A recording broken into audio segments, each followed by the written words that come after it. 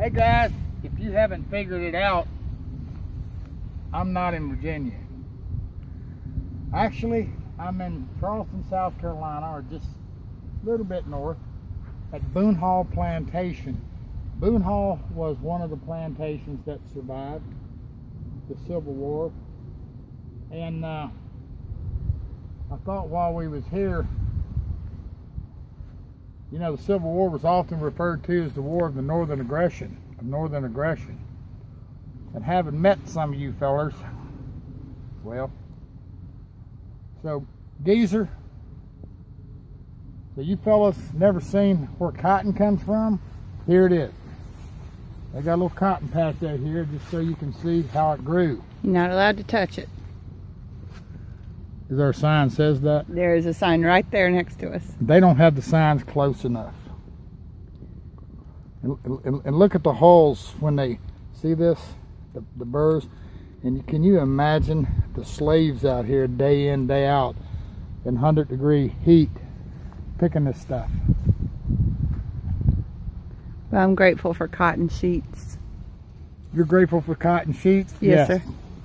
Well, this is the first time Miss Crystal has ever been to a southern plantation. Besides just the ones in Virginia. I've done field trips with the kids. So. Well, but this one is exciting because it was the main house in North and South. The movie? Yeah. Part of Gone with the Wind was filmed here. Been numerous movies filmed here. So I'm excited because I'm a huge North and South addict. Okay. And if you guys have never seen the movie North and South, I highly suggest you watch it. It's something you would enjoy. Even if it's just to look at the furniture in the background. Exactly. Hey, that was coming out of my mouth. I mean, oh, look, I don't know how many of you guys you watching a movie and it's something historical, and you're sitting there at the TV trying to, you know, because you want to see the furniture in the background. Or the double diamond canopies on the beds. Yeah. And now we're kind of off to the side, but we'll go around and show you a little bit of it. Okay guys, this is outside of one of the slave quarters. Of particular interest, pay attention to the roof. These slate tiles. Well, actually they're fired tiles. They were made from clay. I know a little bit about this. As many of you know, I lived in South Carolina many years, in Charleston. And when Hurricane Hugo hit, I think it was '89, some of the roofs in the downtown area that were just like this, some of the tiles had to be replaced. And so I learned a little bit about the history of them. They were formed over the thighs of slaves. And I suspect many of these tiles are original. The brick and all would be in the mortar, and you see the seashells and the coarse sand in the mortar. But this is how it would be. Let's walk inside real quick. Got something to show you.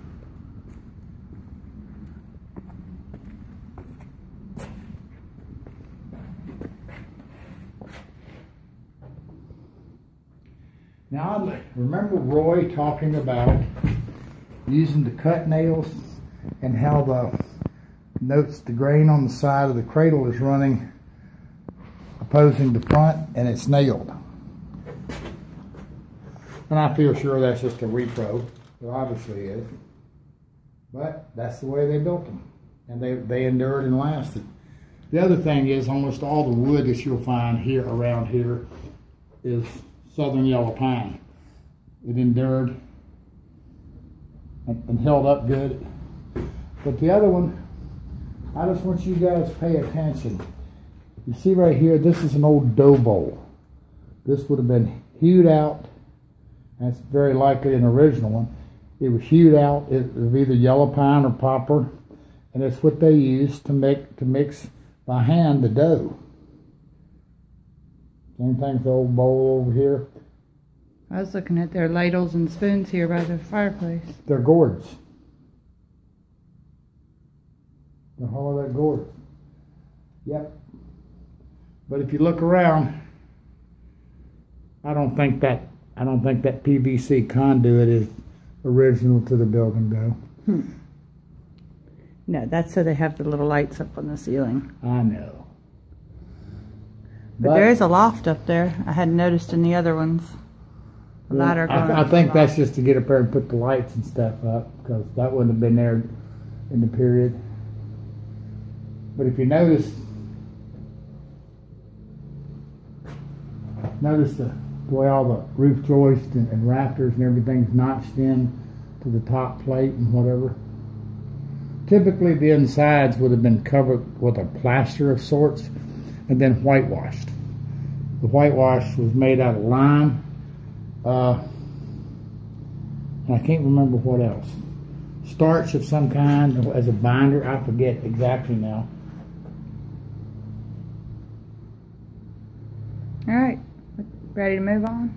Yep. Well, guys, this is one of the $1 million shots. This is the one you see. Now, these big arbors that you see, this much I know, when the movie Gone with the Wind was filmed. Not Gone with the Wind. Not Gone with the Wind, North and South. North and South. Those were brought in and they were up here and they were used in some wedding in the movie. So those were not original to the plantation. If we can walk forward a little bit, if you can look down this fence road, it's like It zigzags, it curves back and forth. well, it's curved. Yeah. Yeah. Pretty neat. And then we got a truck going down it. Then comes the #1 $1 million shot. And we'll get another of it. Is the Avenue of Oaks. Yep. Let's walk out real quick. Give you guys a perspective of how big these trees are. I'm 6 foot tall and 250 pounds. 200 what? So, man, oh man, oh man, if you could just, if these trees could talk, can you imagine? And of course, the good old Spanish moss.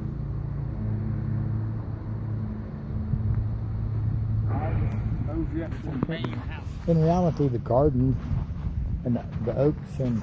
But see, this house here wasn't even around in the Civil War era. No. That's what got me.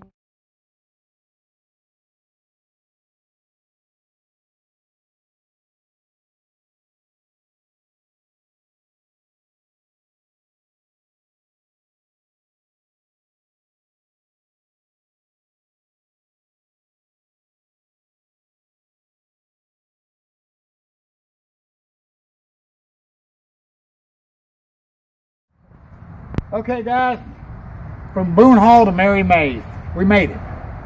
Everybody's met Mary, and if you remember last year, we was down and we brought the posting. Now we're back to finish them up, pick them up.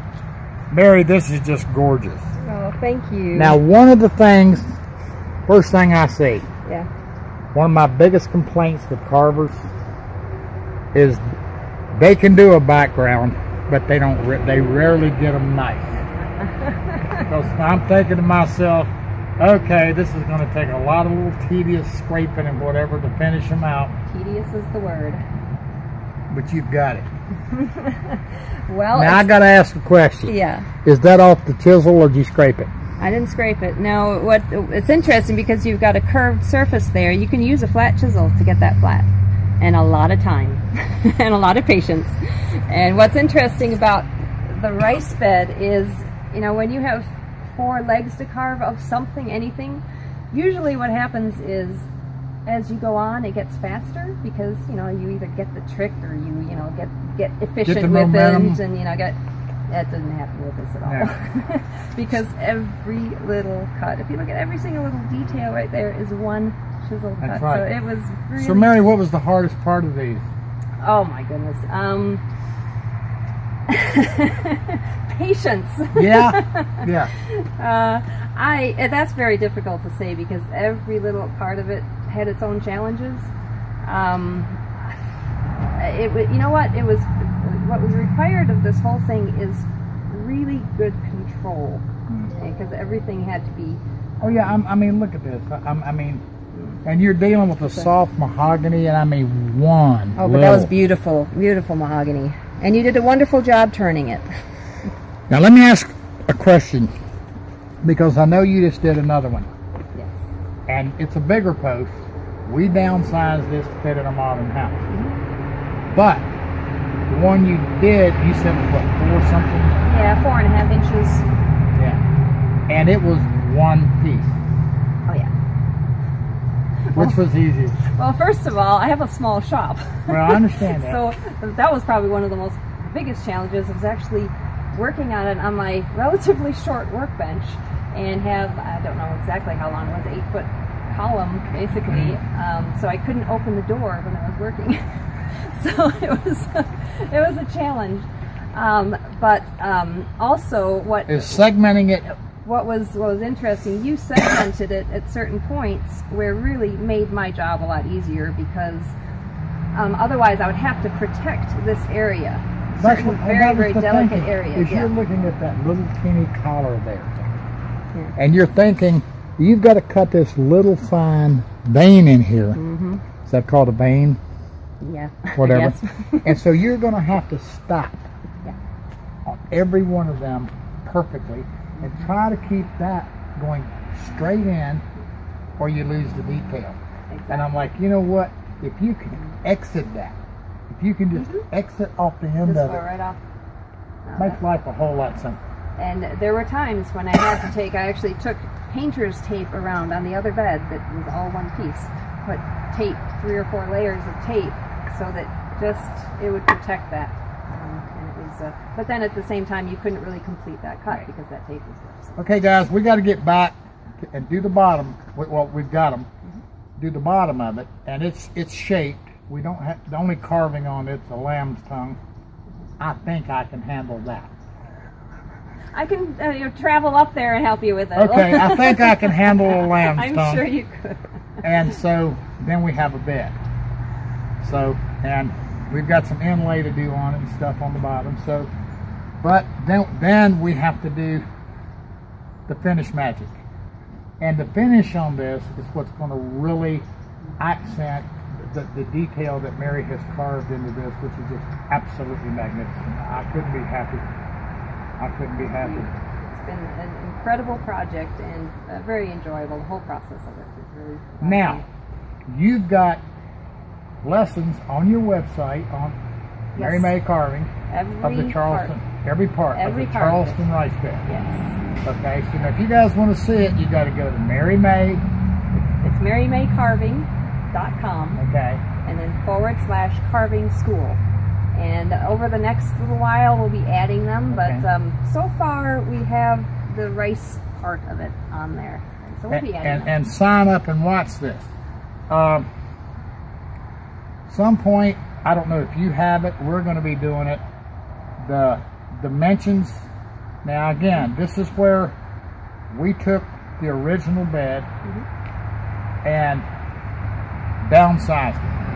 But we did it in such a manner as to maintain the bulk and to maintain the look of the bed, so that you really, that no detail was lost. The proportions. You proportionally did everything. That took some work, and I think it came out beautiful. So now it's up to us. Well, good teamwork. Thank you again. Thank you. Oh yeah. What a wonderful collaboration. This is just marvelous. By the way, a good friend of yours said to say hello. Roy Underhill. Oh yeah, love Roy.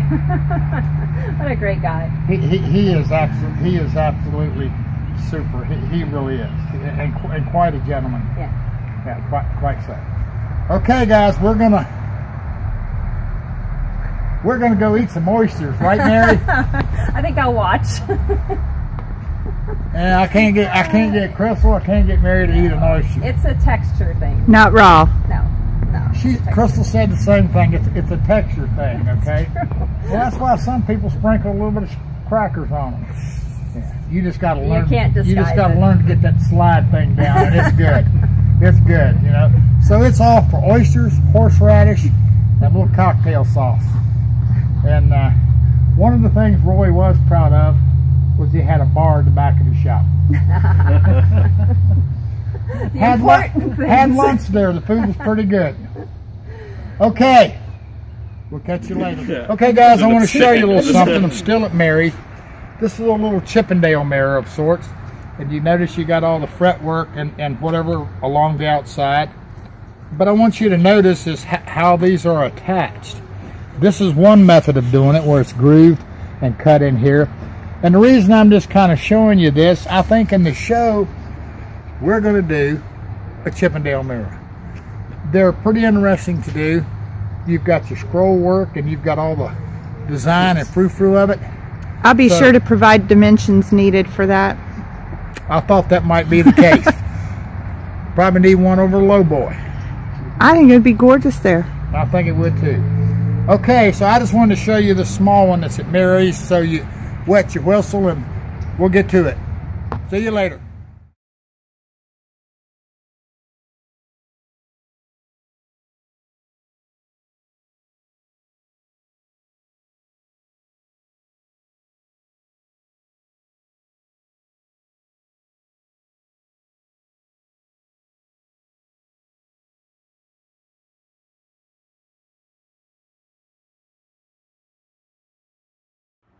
Okay guys, we're at the Joseph Manigault house in Charleston, South Carolina.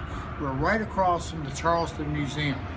And according to Mary May and these folks, there's supposed to be an original rice bed here. And so we start a tour in just a few minutes, and so we're gonna see what we can get. So hang tight and we'll go on a tour. Summertime, it would have had netting for insects. Also, the headboards are in basically every bed, no matter what style, the headboard comes off. And that purpose is again for circulation. At bedtime, they would have moved the beds in the middle of the rooms. Like every night and every morning they would have moved the furniture. Right. Wow. Well, when it was in the summertime. Right, just for the circulation. There's all sorts of inlay up there. Yeah, and what they're doing, Crystal, the inlay is missing from right here. Okay? Because the bed bolts are in behind that. And somebody's replacing the little lady's panel. But that would have been a satinwood inlay in that.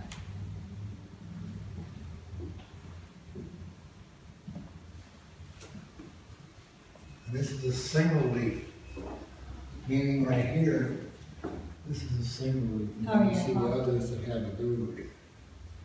Yet the headboard is so plain. Yes, the two foot posts. That's because it was all covered in fabric. And you can see around this edge where some type of molding or something was attached to allow, would allow to attach the fabric. Okay. You want to film a little bit? Now I want to film this. Get right in for sure. So I can show them. Okay, I will talk. Go ahead. Tell our friend about the bed. Okay, here we are. Here's an original Charleston rice bed. Couple things to take note of. This is what's called a single leaf, and that's because this collar, as we would refer to, is single. Okay, the one we're also looking at is a dual. But you notice the T-straw on top, or canopy as you would refer to it. Now this would have had fabric all the way around it. And you can see there's an area here that's grooved out, that some type of molding or provision was used. It looks like it was just kind of like a chair upholstery or something. It was probably lifted up, nailed on with a strip of wood and let down, whatever. And it would have had fabric around the bottom. And as our guide was just telling us, one of the things they did at night, they would bring the bed out into the middle of the room. In the summer. In the summer. And I guess that was just more airflow. Yep, and remove the headboard too. And the headboard in this is mahogany. The headboard in it is heart pine. Yeah, those pine is the secondary wood in this. Yeah, the headboard, all the pillows and all the whatever, they didn't use a primary wood because it wasn't saying much. Yeah, it just blows my mind that that was the attitude of the day as well.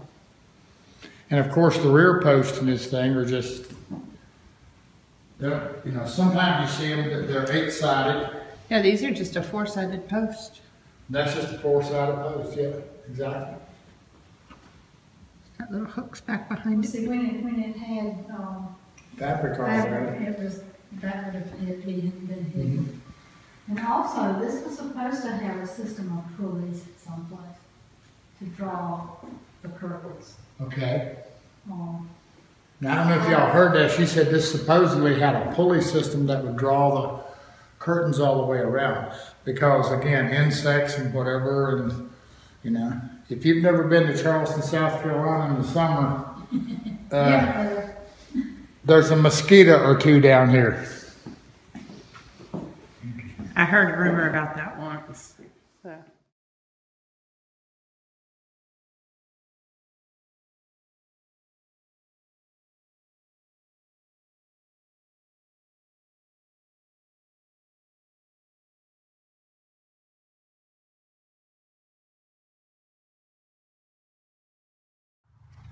Okay, guys, they're not going to let us film inside again, but we're at Middleton Place. I got some postcards and we'll take pictures of them, but they've got another Charleston rice bed here. So we'll see what we can come up with. Okay. The biggest issue they have with filming inside is they don't want flash, because flash produces a UV light and they don't want it to deteriorate, so forth, so on. But look at this big old live oak. You think the one over at Boone Hall was big.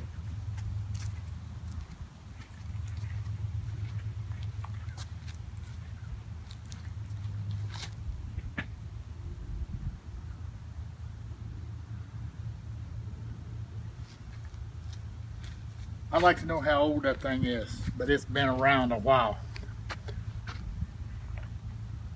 Okay. I guess we'll go in and see what's going on.